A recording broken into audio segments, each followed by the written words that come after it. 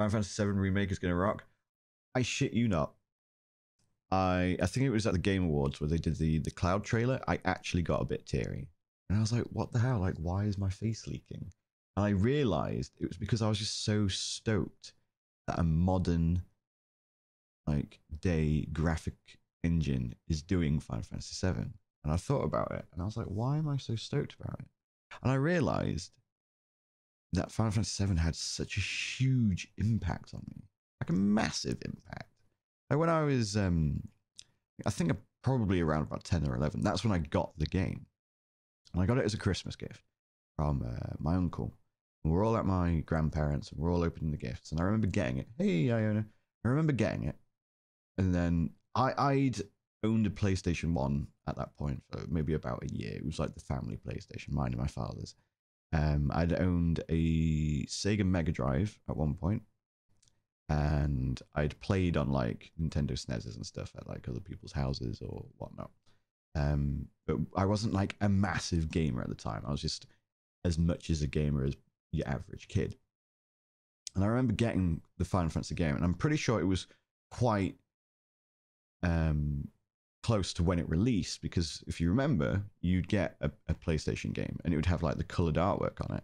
And then usually after about a year, it would go platinum, and it still had the colored artwork on it. So I'm assuming it was within a year of the original release. And I remember looking at it going, I've never heard of this. What the fuck is Final Fantasy? And I did the whole, oh, thanks, you know, being nice, thanks for the present. But otherwise, I was just completely disinterested. I was like, I've never heard of Final Fantasy. I have no idea what it is.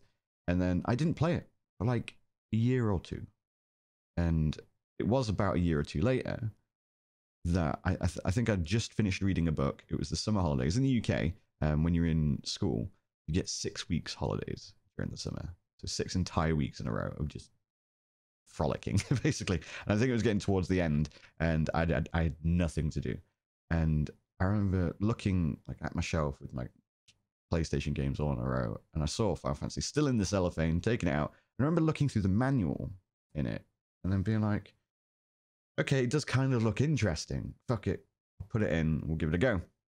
And I remember playing it for like 8 hours straight at like the age of 12 and being completely enthralled by it. And my old man came in and was like, what are you playing? I was like, oh, it's the game that my Uncle Alan got me. And he was like, this looks really cool. And he ended up playing it as well on his own save. And what we would end up doing is whenever I wasn't playing it, he was, and I'd watch him play. And we'd do it so we didn't see spoilers. So like it was quite weird because I would get ahead of him, then he'd get ahead of me and stuff like that. So we could help each other out because we'd be like, oh, I've done this bit, so if you need help, blah, blah, blah, and vice versa. So one, there's probably that as well. Like it's one of the few good memories I have of my father. But mostly, I just got so enthralled by the story of this game because most of the games I'd played were just like Metroidvania stuff or like Sonic or Tekken and things like that. Like Wipeout was a game I played loads. Nothing with a particularly in-depth narrative. And like when Aeris dies, who at the time being a naive child, I thought it was Iris, and I've had that in my head. And even now, I still think Iris instead of Aeris. But when Aeris died, I cried, and it was the first game to ever make me cry.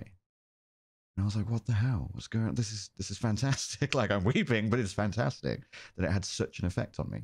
And then about 5 or 6 years later, I replayed it when I was a bit older and more capable and able to understand some of the more nuanced bits of the story, like the political intrigue and all that shenanigans. And I like 100%ed it. And there's just something about the world of Final Fantasy VII that enthralls me so much. Like, it's got dragons in it. Like my favorite creature on all the planet, Bahamut, near Bahamut, and then Zero Bahamut.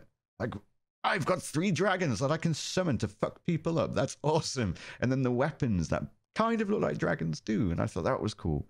And then they expanded on the world with Crisis Core and Advent Children, and I loved those so much. I hated what they did to Bahamut in Advent Children. I thought he looked stupid in that, but that's just me. Otherwise, loved those.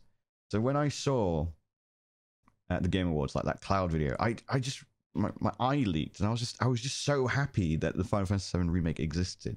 So when it comes out and is released, I'm hopefully going to get the collector's edition because I really want that statue as well. That's 250 quid though. 250 quid on 3 different games that are going to come out. So that'll be a bit of a giggle. And then it gets re-released on PC at some point anyway. But either way, I'm definitely getting it, and I'm very stoked for it. And people are like, "Oh, but Cyberpunk!" Like, I'm stoked about Cyberpunk. I am truly, but I'm more stoked about Final Fantasy VII. It has far more an impact on my upbringing, my life, and what made me a gamer. You know.